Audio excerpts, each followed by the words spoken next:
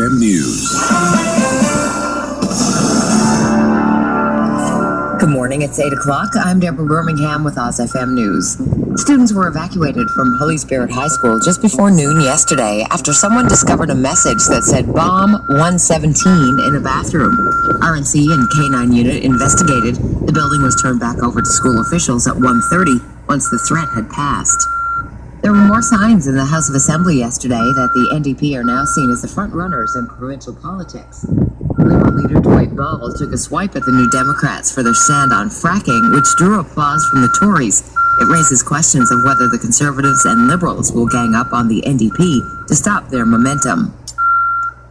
Information Commissioner Ed Ring has released a report raising concerns about the way the Department of Justice is responding to access to information requests. He says the department was improperly using lawyer-client privilege to prevent disclosure of information that was already publicly available, and the case ultimately had to be settled by the province's Court of Appeal.